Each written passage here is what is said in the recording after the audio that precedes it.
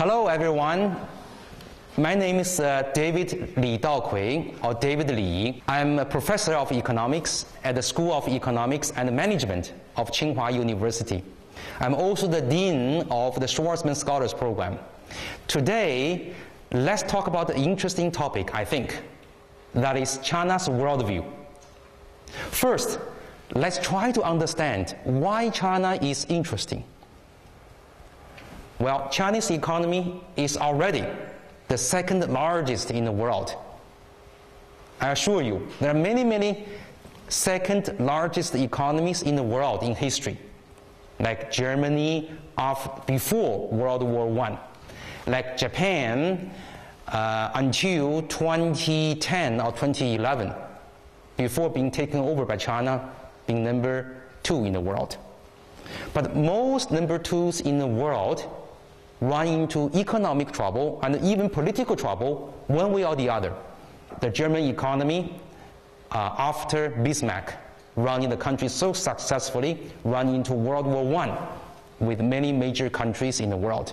The Japanese economy ran into a 20-year slump, which Japan is still working hard to rescue. But I would argue that today's China is even more intriguing than all those in history as number 2 in the world. Why is that? First, the size. I call size matters.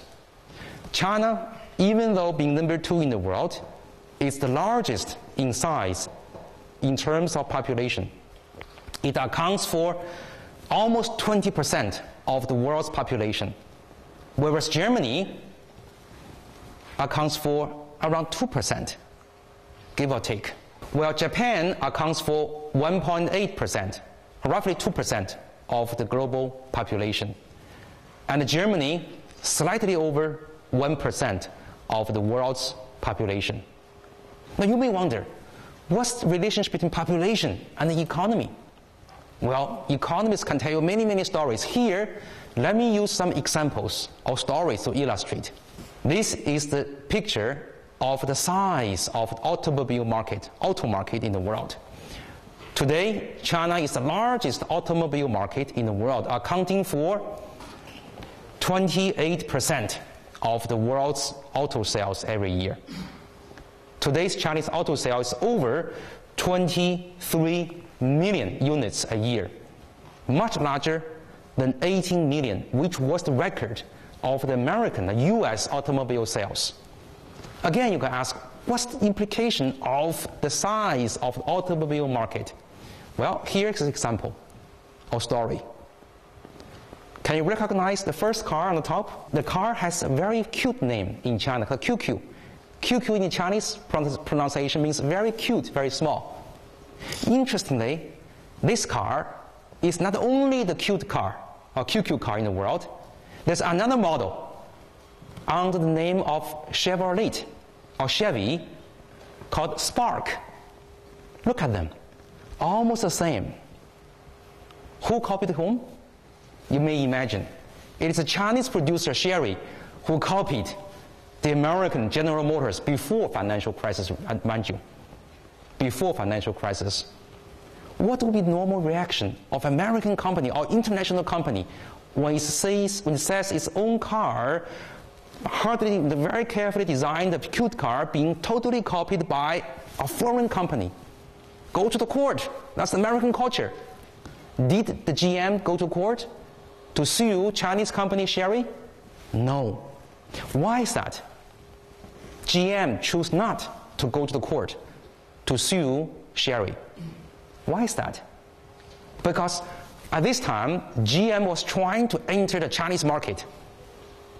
GM, after a lot of debate, internal debate, realized that, yes, GM may win the legal case, but the GM may lose the whole war getting into China. GM was right, because GM China was the most profitable branch of General Motors, still today. And that was the case right after the financial crisis. And it was, I would argue, because of the Chinese operation of GM, which quickly made GM come back and made GM to be able to be relisted in the US stock exchange. GM was bankrupt, by the way. 75% of GM shares were held by the American, the US federal government, and the Canadian federal government. So this example shows us size matters. Sometimes a big size of a market can change the rule of the game, the implicit rule of the game. Another example. On top, you can see a picture of something very old, very strange to you, young audience, young students, but familiar to me. These are the flash memories of 30 years ago. Today we have flash memories as small as a small fingertip to memorize movies. But that days, when I was in your age, I was using VCRs. Remember VCRs? Video recorders to record NBA games. When I miss them, I would try to tell my friends, don't tell me the outcome. I will video it, I tape it, I put timer before I leave, and then I come back home, I watch the game. VCR was not invented by Japan. Maybe invented by, I don't know. But the Japanese company, Sony, invented a very good format of video recording, which was beta. A small tape, high quality, very dense, being able to record hours of movies. And then there's a competing format called VHS. VHS is non-Japanese format. And arguably, technically, the VHS is much inferior to the beta format. Much bigger, much unreliable, and lower quality. Guess what? Today, nobody remembers VHS or beta. But 10 years ago, people still remember VHS. VHS became the popular model. Just like Samsung being able to overcome Nokia. VHS, an inferior model, an inferior technology, take over the market, not the better one. Why? I would argue size. The Japanese market was not big enough to carry even a wonderful technology like beta. That's the size. Another example of size matters is mobile phone. We all use mobile phones, right? The mobile phones were designed by, I think, Motorola. I may be wrong. I'm not an engineer. Feel free to correct me. And the format of the mobile phone is a critical issue. There have been 3 formats in the world. GSM, used in mostly continental Europe, and also partly in the US. CDMA, being used in the US. The Chinese wanted to have its own format called TD format. And 10 years ago, very few people believed the TD format could fly.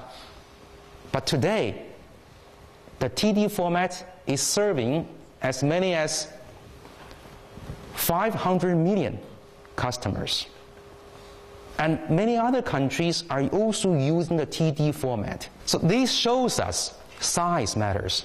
Well, money also matters, right? We study economics, we study business. Money matters. That's easy. But let me explain to you how money matters in the case of China. China is having the world's highest savings rates.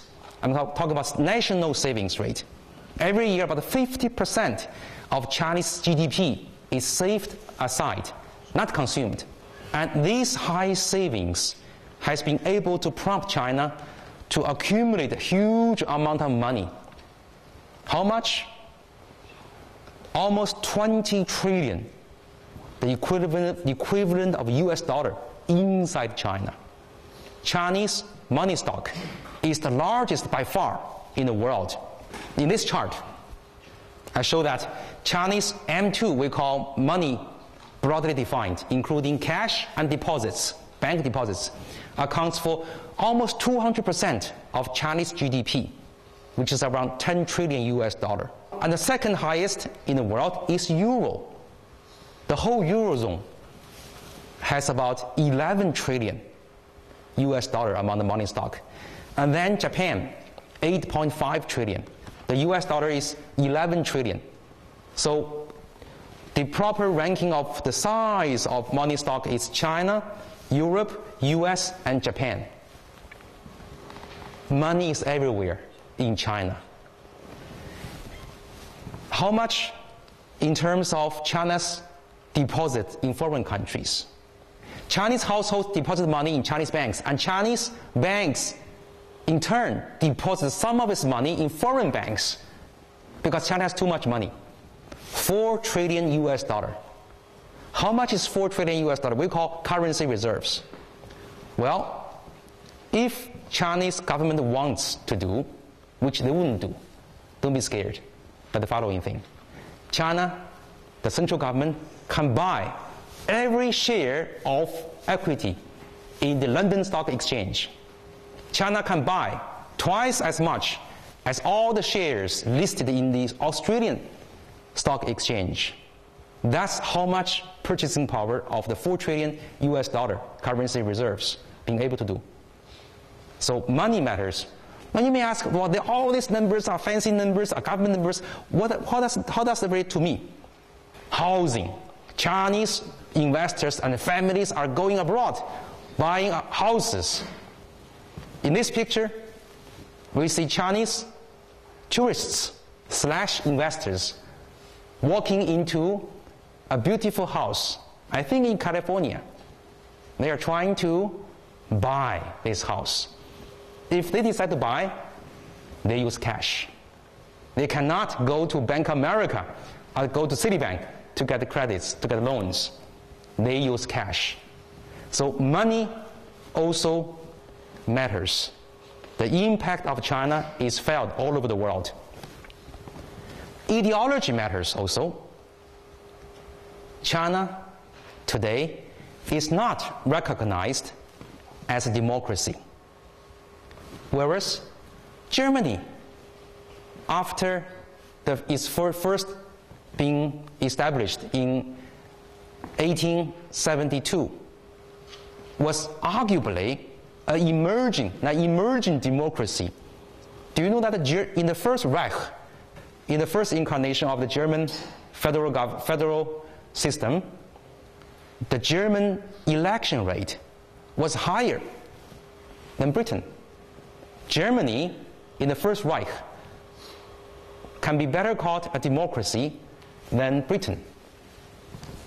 So Germany, by ideological standard, did not pose a threat to France or to the UK.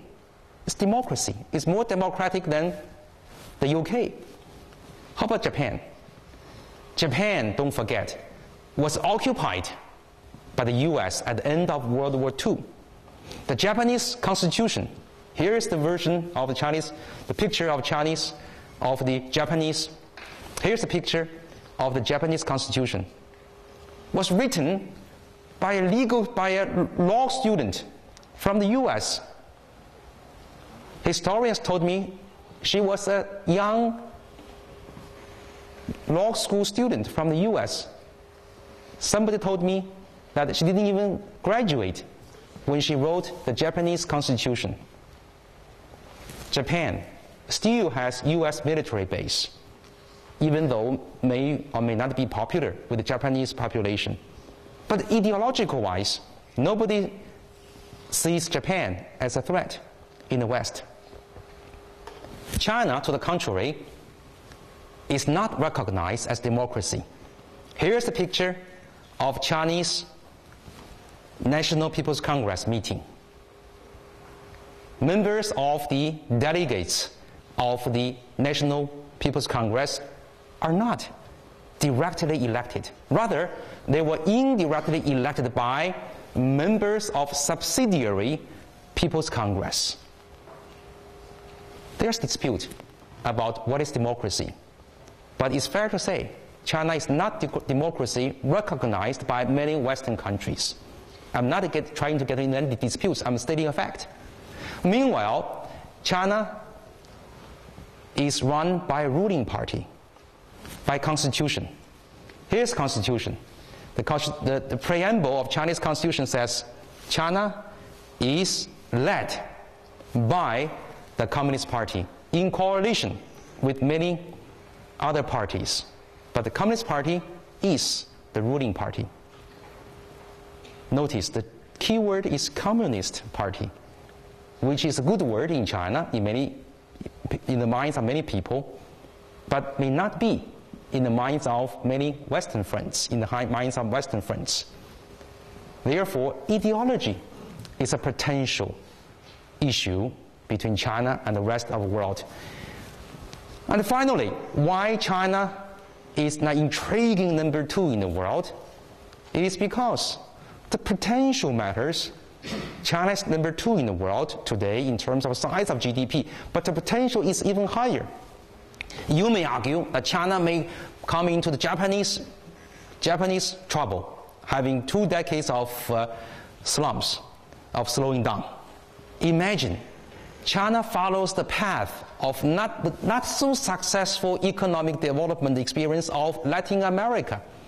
I'm not downplaying Latin America, I'm just stating a fact. The Latin American countries, including Argentina, may not be the textbook cases of economic development. Imagine China follows the path from now on, the Latin American path of growth.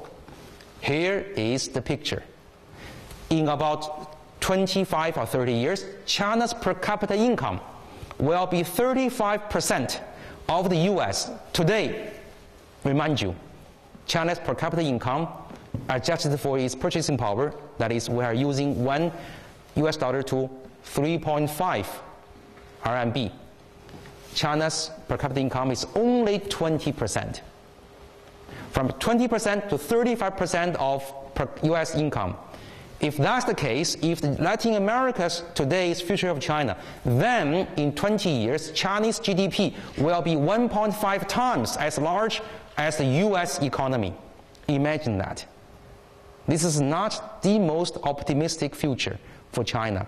If you tell Chinese friends, oh, you will become a Latin American country in terms of economic performance, people wouldn't be very happy. But yet, the size is already huge. And this is the reason for China to be so intriguing.